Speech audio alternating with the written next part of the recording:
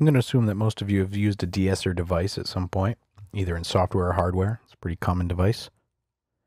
And as the name implies, all it does is reduce the sibilance in vocals.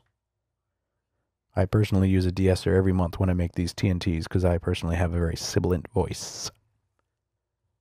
And you may have noticed that in Ableton there is no de-esser device. The compressor device does have a de-esser preset, but we're going to build one ourselves. We're going to do a DIY de-esser.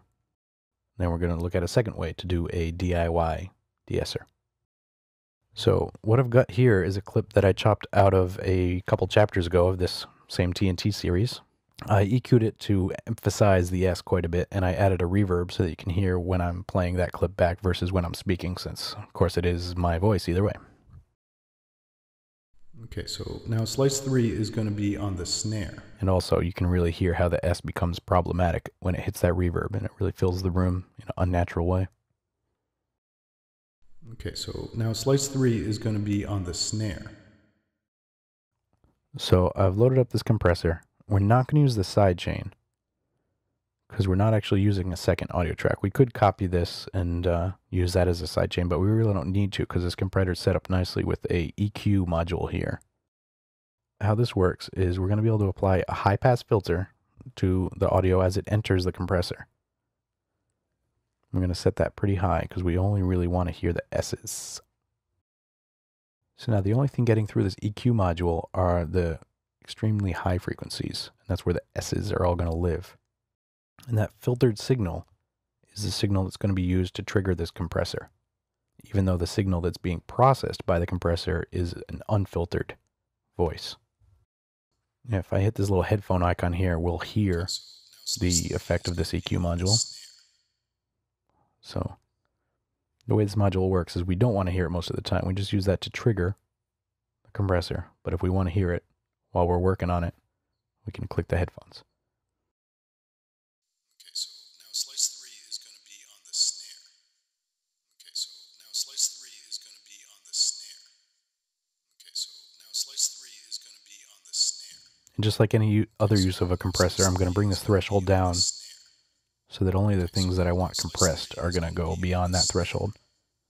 I'm going to bring my attack and release way down because I want it to be nice and quick and just get the S sounds for me. Now slice 3 is going to be on the snare. Okay, so now slice 3 is going to be on the snare. And give that a infinite ratio. We'll go opto mode. Get rid of the makeup gain. Let's hear before without the compressor. Okay, so now slice 3 is going to be on the snare. And now with the compressor. Okay, so now slice 3 is going to be on the snare. And as you can hear, it's already removing the S's pretty well, even without me applying any EQ directly to the signal. Okay, so now slice 3 is going to be on the snare. So before. You can hear how the S's almost whistle. Okay, so now slice 3 is going to be on the snare. Okay, so now slice 3 is going to be on the snare. And they've been reduced quite a bit. If I was to bring this threshold way down. So now slice 3 is going to be on the snare. Okay, so now slice 3 is going to be on the snare.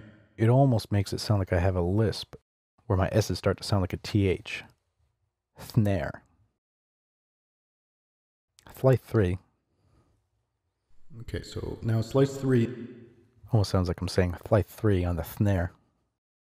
Obviously that's not where we want to go with this, but it helps to show how this device is working right now. Okay, so now slice 3 is going to be on the snare. Okay, so now slice 3 is going to be on the snare. So there's one way to go about it. And as usual, the second method that I want to show involves grouping into a rack.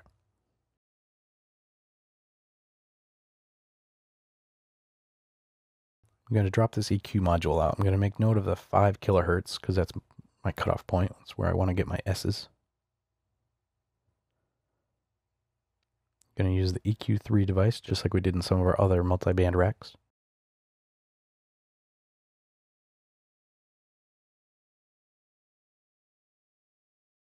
And name this one high. Duplicate it.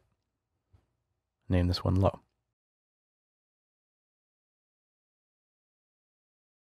All I'm going to do on this low one is drop that high frequency out. I'm going to dial in around 5 kilohertz.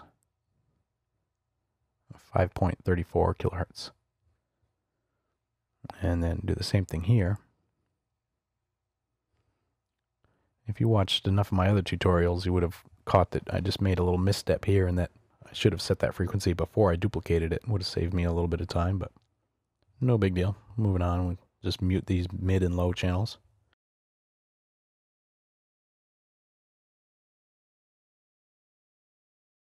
So the result here is that I have a separate compressor on the highs where the S's live versus the lows.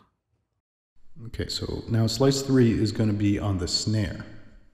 Okay, so now slice 3 is going to be on the snare. Of course, I can apply some additional EQ to each band here in order to dial this in just the way I want it. Normally my go-to DIY de-esser would be the first method where I just use the compressor.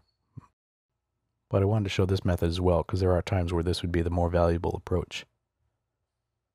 Okay, so now slice 3 is going to be on the snare. Okay, so now slice 3 is going to be on the snare. This is a multi-band, split band compression scheme.